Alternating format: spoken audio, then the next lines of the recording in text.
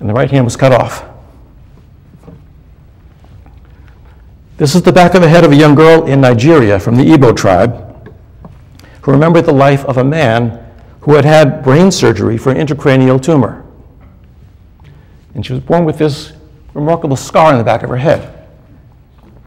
Again, these birthmarks, these birth defects, make no sense in terms of what we know of embryological development.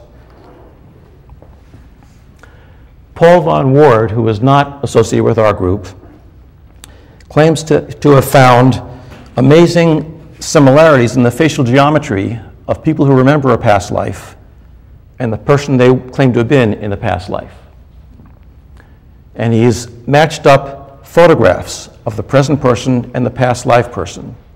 And he's developed 6 biometric ratios that he claims are more similar in these matched pairs than with control subjects. The difficulty with von Ward's data is that these measurements were not done blindly. Von Ward himself made the measurements on the subjects and on the photos of the deceased persons.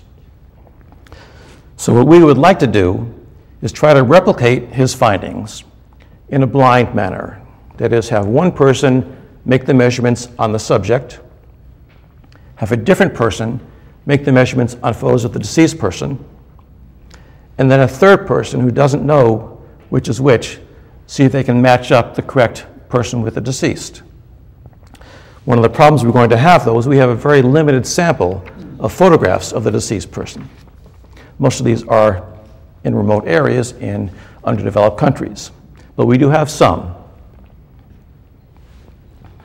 The second hypothesis about survival is that people who are now deceased are still surviving in some form. And we have lots of evidence that contributes to this hypothesis. Most commonly are interactive apparitions. And these are, I'm not talking about ghosts in haunted houses that just wander through and don't talk to you. I'm talking about visions, apparitions that interact and respond meaningfully with you. These often occur around the time of the death of the person who's dead. And they will communicate meaningful things to the person who's having the vision. There have been some attempts in recent years to try to induce these communications with interactive visions.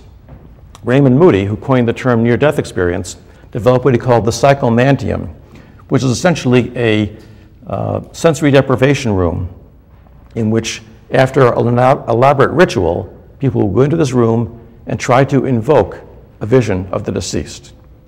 And in some cases, with some good facilitators, people do have these interactive visions. There's a psychologist in the VA system named Al Botkin who was using EMDR to treat veterans with post-traumatic stress. And he found serendipitously that some of them, as he was doing this, would have visions of their fallen comrades that interacted with them. And this turned out to be so therapeutic for the vets that he started trying to induce it using EMDR and suggestion. And in fact has claimed a fair amount of success in getting them to induce these visions, which are interactive and communicate in 2 ways. Then we have communication through mediums.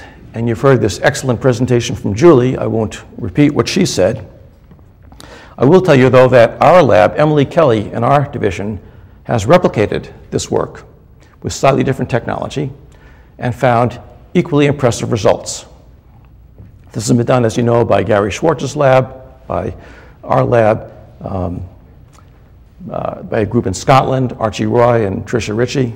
So it's been replicated in several places now in the last couple of decades. Julie told you about the elaborate controls we try to put in to make sure that the medium isn't getting sensory cues from the sitter or using super psi from the sitter. There's another type of data from mediumship sittings that eliminates that possibility, and that's what's called a drop-in communicator. These are allegedly deceased people who come to a mediumship session, a seance, and no one in the room, neither the medium nor the sitters, knows this person. These are unusual. They provide great evidence because you can't get the information by normal means, but they're rare. However, Ian Stevenson found more than 60 of these in the published literature. Let me give you an example. In a small village of about 5,000 people in Tuscany, there was a day laborer who in his 20s developed mediumship abilities. And he used to give seances. He didn't charge for them. 10 local villagers would come. One of them would take verbatim notes. And he would have these seances periodically. And at one point, a communicator appeared at one of these seances and said his name was Giuseppe Riccardi, and he was a Roman Catholic priest in Canton, Ohio. No one in the room knew of this fellow. He said that he had been shot with a revolver by one of his parishioners after he had completed Mass. Father Riccardi appeared in a couple of more seances over the period of the next couple of years. And all the times he appeared, no one in the room had ever heard of Father Riccardi. At one of these seances, there was an Italian researcher present who wrote to Ian Stevenson and said, "This guy says he lived in Ohio. Can you track down whether he really did?" Well, we didn't have a date of death, so it wasn't easy.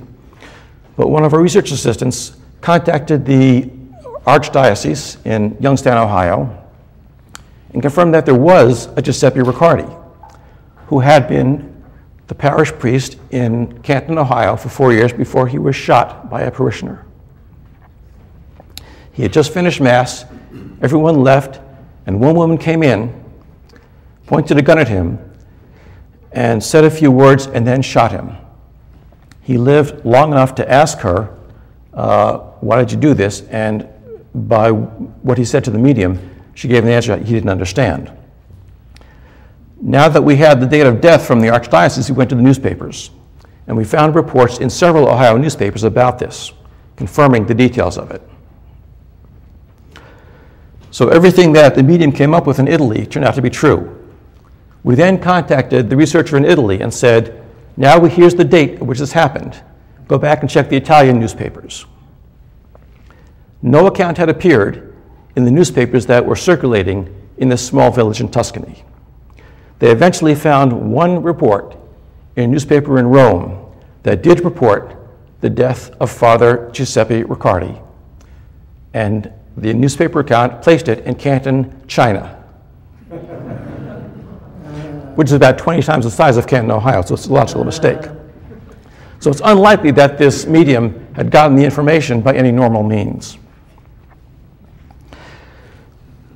One other way you might be able to differentiate super psi from survival is by evidence of strong motivation on the part of the deceased, the discarnate, to communicate.